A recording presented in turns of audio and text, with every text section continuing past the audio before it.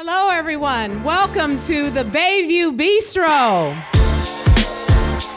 It's just trying to bring the community together by deliciousness, you know?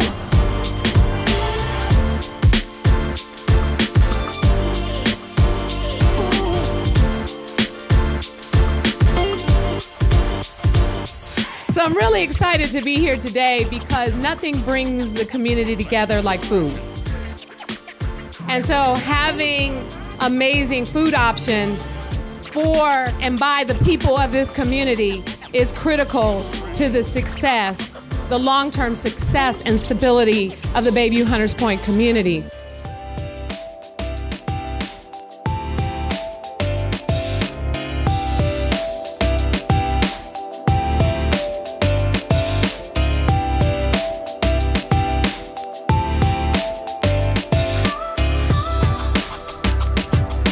My name is Nima Romney, and my business is Soul Bowls. It's a mobile soul cafe.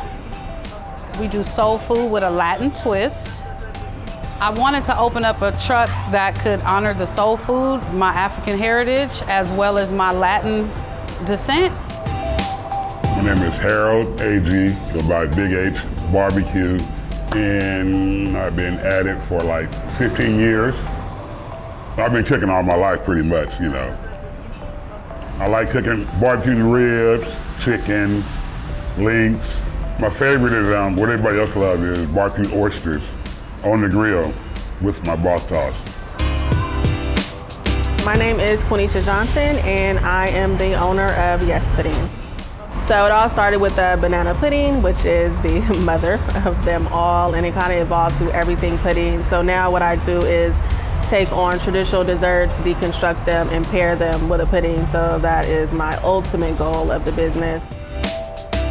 Our goal with the Bayview Bistro is to really bring in businesses on this 3-month cycle so that they can really use us as a launching off point to grow a sustainable business. And so we really want to use the Bayview Bistro as an opportunity to support business owners of color and those who have contributed a lot to the community and are looking for opportunities to grow their business. These are the kind of things that the San Francisco Public Utilities Commission is doing.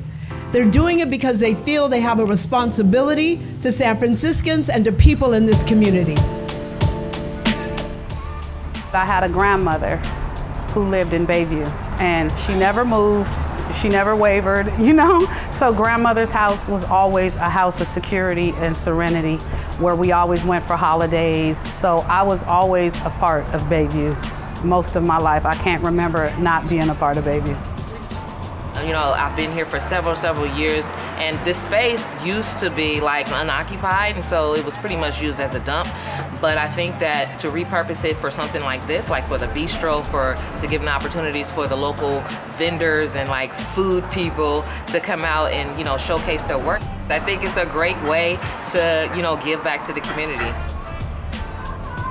The Bayview Bistro is a really great example of a public-private community partnership in which multiple city departments have been supporting this initiative. That includes the San Francisco Public Utilities Commission and the Mayor's Office of Economic and Workforce Development.